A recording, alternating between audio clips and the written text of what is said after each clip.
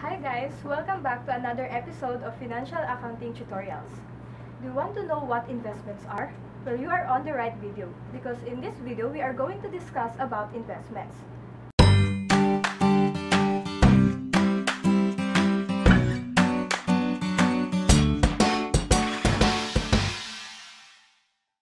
So let's start. Investments is subdivided into three topics. We have investments measured at fair value, investments measured at amortized cost, and other long-term investments. However, in this video, we are only going to focus on investments measured at fair value. The other topics will be discussed on the following videos. To start our discussion on investments, we need to know what financial instruments are. Philippine Accounting Standards 32, Paragraph 11 defines a financial instrument as any contract that gives rise to a financial asset of one entity and a financial liability or an equity instrument of another entity. From the definition, the characteristics of a financial instruments are: first, there must be a contract.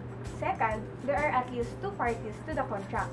And lastly, the contract shall give rise to a financial asset of one party and financial liability or equity instrument of another party.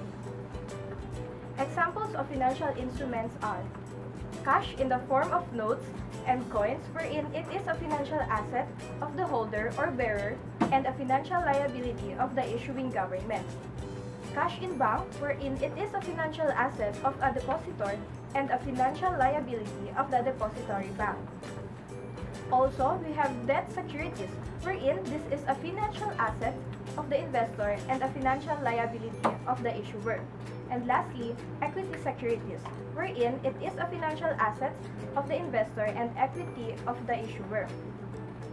Thus, the term financial instruments encompasses a financial asset, a financial liability, and an equity instrument of another entity. It was mentioned in the definition that financial instruments give rise to a financial assets and financial liabilities of an entity. So what are these financial assets and financial liabilities? Financial asset. A financial asset is any asset that is cash, a contractual right to receive cash or exchange financial instrument with another entity under favorable condition, or non-derivative where entity is obliged to receive variable number of its own shares, and an equity instrument of another entity. In case of exchanges of financial instruments with another entity, conditions are potentially favorable when such exchanges will result to gain or additional cash flow to the entity. Conversely, conditions are unfavorable when such exchanges will result to loss or additional cash outflow to the entity. Examples of financial assets are cash and cash equivalents like cash on hand, cash in banks, short-term money placements, and cash funds. Receivables like accounts receivables, notes receivables, loans receivables, and finance lease receivables. Investment in equity instruments of other entities like investments in associates and investments in subsidiaries.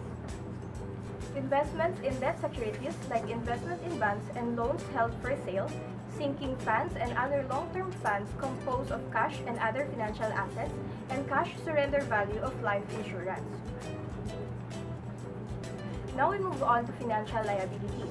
A financial liability, on the other hand, is any liability that is a contractual obligation to deliver cash or other financial assets to another entity and to exchange financial instruments with another entity under conditions that are potentially unfavorable or non-derivative where entity is obliged to deliver variable number of its own shares.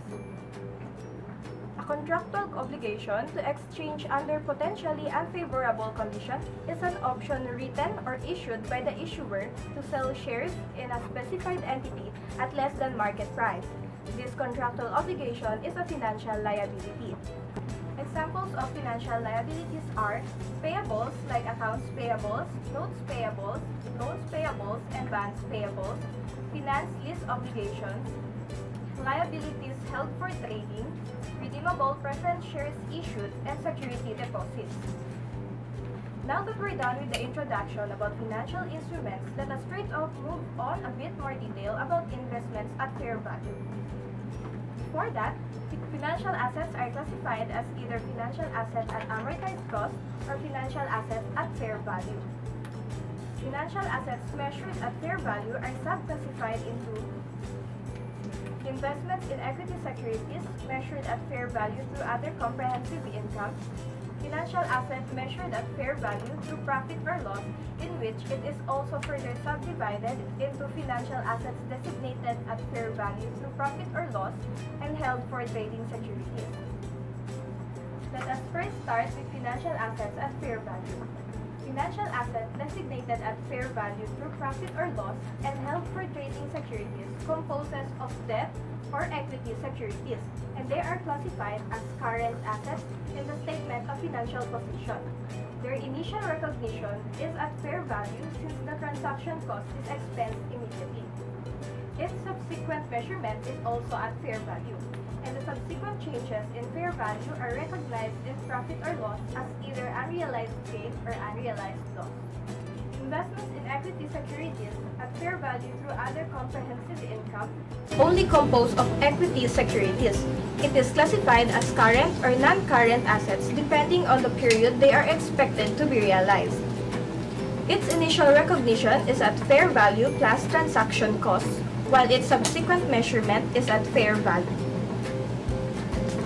The subsequent changes in fair value of investment in equity securities at fair value through other comprehensive income are recognized in other comprehensive income. Lastly, we have the financial asset at amortized cost.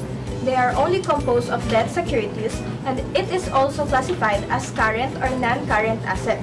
Its initial recognition is also at fair value plus transaction cost, and the subsequent changes is at amortized cost.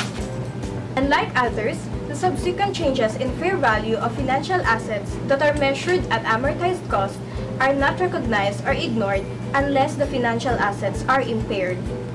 After going into how financial assets are classified at amortized cost and fair value with their according initial and subsequent measurements, as well as how changes in their fair values are accounted, let us now proceed with the requirements of fair value measurement.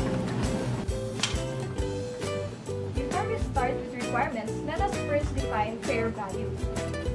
IFRS fair value measurement defines fair value as the price that would be received to sell an asset or paid to transfer a liability in an orderly transaction between market participants at the measurement date. IFRS 13 indicates that when measuring fair value, the following must be considered. First is the asset or liability being measured, including its condition, location, and any restrictions on sale or use of the asset. The characteristics of a particular asset or liability may affect its fair value measurement. Second is the principal or most advantageous market in which an orderly transaction would take place for the asset or liability. Fair value measurement requires assumptions based on current market conditions. The entity must have access to the principal or most advantageous market, but not necessarily the ability to sell the asset or transfer the liability on the measurement date to be able to measure fair value on the basis of the price in that market. So guys, now that we have defined financial instruments and fair value, let us now proceed with investment. So what are investments? Okay, investments are assets held by an entity for the recreation wealth through distribution such as interest, royalties, dividends, for capital appreciation, or for other benefits to the investigating entity such as those obtained through trading relationship. These assets are directly identified with the operating activities of an entity and occupy only an auxiliary relationship to the central revenue and producing activities of the entity. In a simple sense, investments are things that a company is willing to give up for a future benefit, be it cash or material property. Awesome, right? Okay. The term investment can be defined broadly as assets that are held for the following purpose, which are the following. Okay, so first, to earn profit, to secure certain operating or financing arrangement or beneficial relationship with another entity, to meet business requirements, or to serve as protection for possible future loss. So, okay, profit may be derived from held for trading securities, financial asset designated at FBPL or the fair value through profit or loss, Investment in equity securities measured at FVOCI or the fair value to other comprehensive income. Investment in debt securities measured at amortized cost. Investment in equity securities measured at cost. And lastly, investment property. So the beneficial relationship with another entity may also derive from investment in associates, wherein significant influence over the investee is obtained, investment in subsidiary, wherein control over the investee is obtained, and investment in joint venture, wherein joint control over the investee is obtained. And lastly, investment made to serve as protection from possible future loss.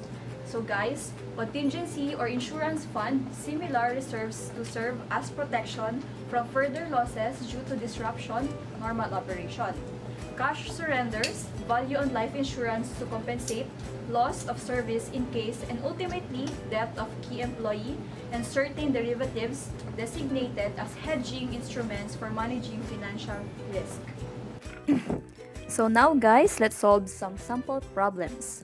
On January 1, 20X1, ABC Co. purchased 12,000 shares of XYZ Inc. for 100,000 pesos.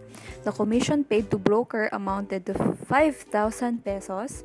The equity securities were designated by management to be measured at fair value through profit or loss. So, how can we record this acquisition? Let us first put into mind that financial instruments designated at fair value through profit or loss is initially measured at fair value. So we have the journal entry at January 1, 20X1, which is a debit to financial asset designated at fair value to profit or loss amounted to 100,000 pesos, and commission expense of 5,000 pesos, and credit to cash in bank, which is 105,000 pesos. Then, on December 31, 20X1, the shares are quoted at 10 pesos per share. It was estimated that transaction cost of 50 centavos per share will be incurred if the shares were sold on that date. The entry to record the fair value changes on December 31, 20X1 is a debit to financial asset designated at fair value to profit or loss of 20,000 pesos and a credit to unrealized gain of 20,000 pesos. Okay, we got the value 20,000 pesos by deducting the fair value at 120,000 pesos from the carrying amount at 100,000 pesos. The estimation on transaction cost is ignored because investment in fair value through profit or loss are subsequently measured at fair value and not at fair value less cost to sell. After that, on January 3, 20X2, all of the 12,000 shares were sold at 15 pesos per share. Commission paid for the sale amounted to 6,000 pesos. So the entry guys is sale at January 3, 20X2 is a debit to cash on hand amounted to 174,000 pesos, which is computed as 12,000 shares multiplied by 15 pesos, and a credit to financial assets designated at fair value through profit or loss, which is 120,000 pesos, and realized gain on sale at 54,000 pesos, which is computed as sale price at 12,000 pesos share multiplied by 15 pesos minus commission paid on the sale, which is at 6,000 pesos. So then, it is deducted to the carrying amount of investment at December 31, 20X1 at 120,000 pesos, which gives us a total of 54,000 pesos. Okay, now let's have another problem regarding trading securities. On January 1, 2013, an entity purchased marketable equity securities for 5 million. The equity securities qualify as financial asset held for trading. The entity also paid 50,000 pesos as commission to the broker. So the entry will be at January 1, 2013 is a debit to trading securities amounted to 5 million pesos and commission expense, which is at 50,000 pesos, and a credit to cash at 5,050,000 pesos. The commission paid is not capitalized as cost of the investment but treated as outright expense. Then, on December 31, 2013, the trading securities have a fair value of 6 million.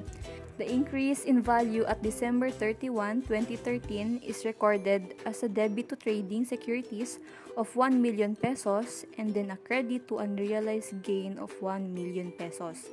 The amount in trading securities is computed by subtracting the fair value of 6 million pesos to the carrying amount of 5 million pesos. Okay guys, to continue, on December 31, 2014, the trading securities have a fair value of 4,500,000 pesos. The decrease in fair value at December 31, 2014 is recorded as a debit to unrealized loss and a credit to trading securities amounted to 1,500,000 pesos. The unrealized loss is reported in the income statement as other expense. Lastly, on December 31, 2015, the trading securities are sold for 5,200,000 pesos.